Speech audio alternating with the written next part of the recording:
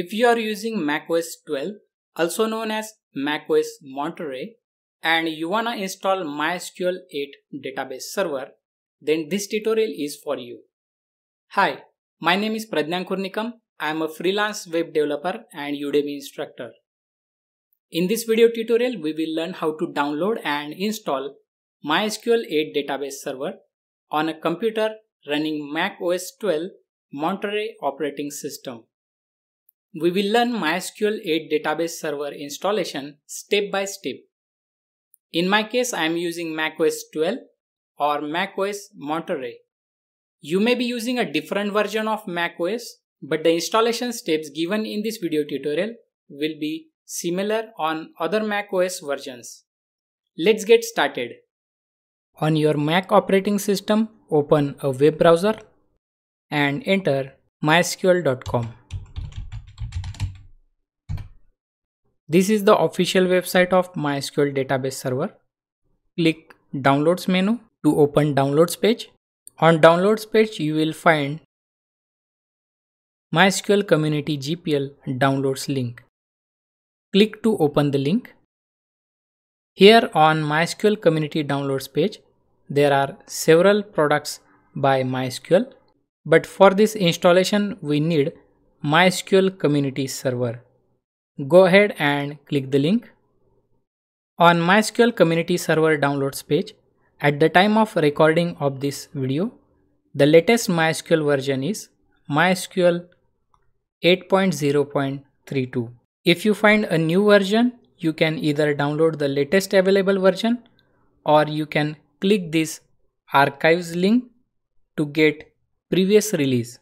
On select archives page, select the MySQL version you want, your operating system version, and you get the download links for the installer. In my case, I am going to download the latest release. So I will go back to the latest release page. Pay your attention to this note. Installation packages for macOS 13 or Ventura are compatible with macOS 12 Monterey, so we can download macOS 13 installer from following list. You can see there are different installation packages and we must select a proper package for error-free installation. The DMG files are disk image files which normally contains program installation files for Apple applications, and we're gonna go with DMG file, but still there are two DMG files, so which one to choose? If you observe carefully, one package is for ARM while another is for x86 processors. If you are using any latest Intel processor, then download x86 package, and if you are using Apple M1 or M2 processor, then go with ARM package. Let me quickly show you how you can check the processor type. Resize the web browser. Click the Apple icon and select About this Mac. On the pop-up window, click System Report, and on this hardware overview page, you can see Intel or unknown. Then go with the 64-bit package, and if you see M1 or M2, then go with ARM package. I will close these windows. And as I am using Intel processor, I will click to download x86 DMG archive package. If you want, you can sign up for an Oracle web account. This is an optional step, so I will skip the sign up window by clicking this "No thanks, just start my window" link and save the file to my computer. To save some time, I already have downloaded the file in my downloads folder, so I will cancel this download and go to my downloads folder. Now let's start with MySQL 8 installation. Double click the downloaded .dmg file. It will extract and open a .pkg file, which is a macOS installer file. Double click the .pkg file to start the installation.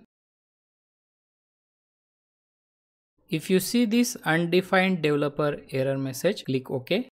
And this time select the package file, right click and click Open.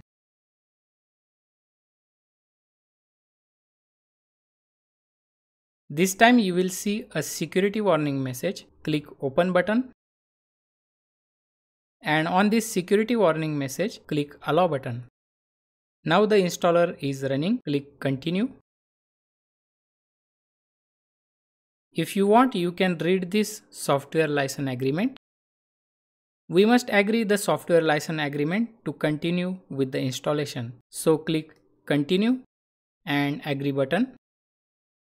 The installation files will utilize around 800 MB hard disk space. So make sure you have sufficient disk space available on your computer. If you click this customize button, you will get a window from where you can select or unselect packages to install. Here, MySQL Server is the main database software. The MySQL test installs some test library files. Preference pane is useful to start and stop MySQL Server instance, while launchd support automatically start MySQL instance when you start your computer. If you have no reason to skip a particular package, I will suggest you to use the default options. I'll go back to the standard installation option. You can change the install location and restrict access of the application for other users from this change install location option. In my case, there is single user and single partition on my hard disk, so these options are not available. So I will go ahead with the defaults and click the install button. Enter your Mac user password and click install software button.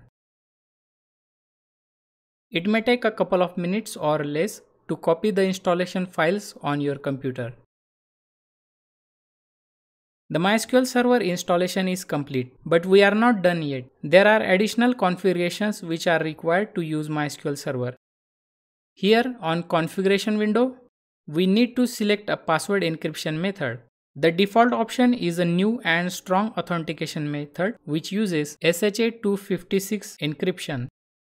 The use of legacy password is suggested only if you want to make this installation compatible with MySQL 5 version. In our case, we will go with the latest password encryption method and click next. Please note this is very important step, so pay all your attention. Just like operating system installation, we create a new user or administrator who will be using that operating system. In case of MySQL, by default it creates a username root user. The root user is an administrator and has all the privileges of MySQL database. We can later add additional users with full or limited access. But since the root user is the main user, we must use a very strong password, and most importantly, remember the password or note it down somewhere. In my case, I'll use a simple password like pass1234. But in your case, make sure to use a combination of letters, numbers and special characters. Also, if not selected, make sure to check this box to start MySQL Server once the installation is complete. Click the finish button and once again enter operating system user password. Click OK. It will take a couple of minutes or less to complete the configuration.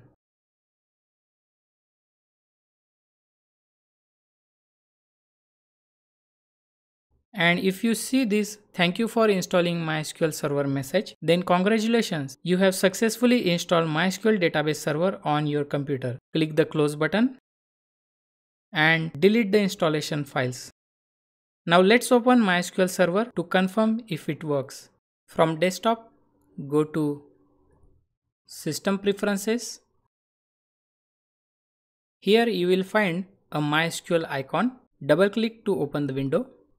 Under Instances tab, you will find the Install MySQL Server version and the status of MySQL Server.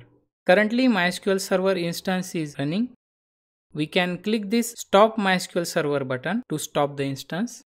You need to enter operating system user password. And now MySQL Server instance is in stopped state. Please note, in order to use MySQL database server, your MySQL instance must be in running state. So before logging into your MySQL database, if you find your MySQL instance isn't running, click this Start MySQL Server button to start instance. Click the Start MySQL Server button to start the instance. Also, make sure to check this checkbox saying Start MySQL when your computer starts up. If you check this box, you don't need to manually start MySQL Server instance every time. It would automatically start when you boot your computer.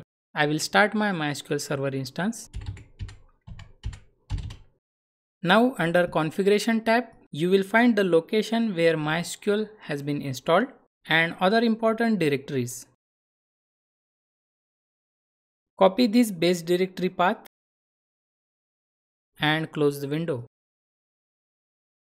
Open Launchpad and search for terminal and open the terminal program. Paste the MySQL base directory path we just copied and type /bin/MySQL space -u root space -p. Press enter. Please note here you need to enter the MySQL database password you set up during installation. Enter the password and press enter. If you see this MySQL prompt, then congratulations, you are successfully logged into your MySQL database server. Here we can execute MySQL statements. Before we execute a couple of test SQL statements, let me show you one important step. I will log out of MySQL server using exit command and clear the screen. Now if I have to log in again to MySQL server, I will have to use the same full path again, and it's little irritating to remember and enter the whole path again and again. If I try to directly enter the login command like MySQL space -u root space -p, enter, and it won't work.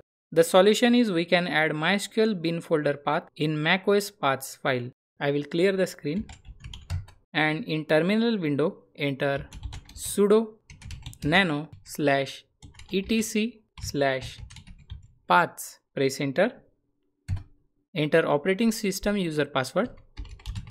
Press enter. And in this file on the last line, enter the MySQL bin folder path like /usr/local/mysql/bin. Save the file using Ctrl O, press enter and close the window using Ctrl X, type exit and close the terminal window. Relaunch the terminal window and type MySQL space -u root -p, press enter, enter MySQL root user password, and this time it worked as expected. In MySQL database, we can execute SQL statement to display all databases, show semicolon, press enter, and MySQL server will list all the databases stored in MySQL database server. Type exit to exit out of MySQL server and close the terminal window. If you are interested in learning SQL using MySQL database, check out my SQL course on Udemy. You will find the link in description of this video. Here in this video tutorial, we learned how to download and install MySQL 8 database server on macOS 12 or macOS Monterey. I hope the installation steps were easy to understand and follow. Now it's your time. Try the installation steps on your macOS computer. If you encounter installation errors or didn't understand something, feel free to ask me questions in the comment section of this video. If you like this MySQL 8 installation tutorial, hit the like button. Also, do not forget to subscribe to my YouTube channel. Thank you for watching. See you in the next video.